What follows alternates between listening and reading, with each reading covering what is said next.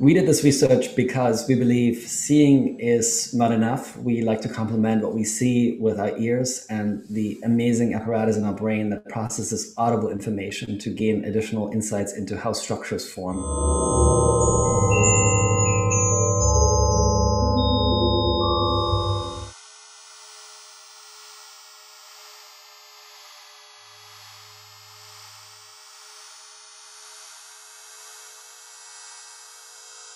We made the virtual reality world because we like to explore the spider web in the way the spider would experience it. But of course, humans are too big. We don't fit in a spider web. So we essentially put ourselves in a computer model to explore the system using virtual reality.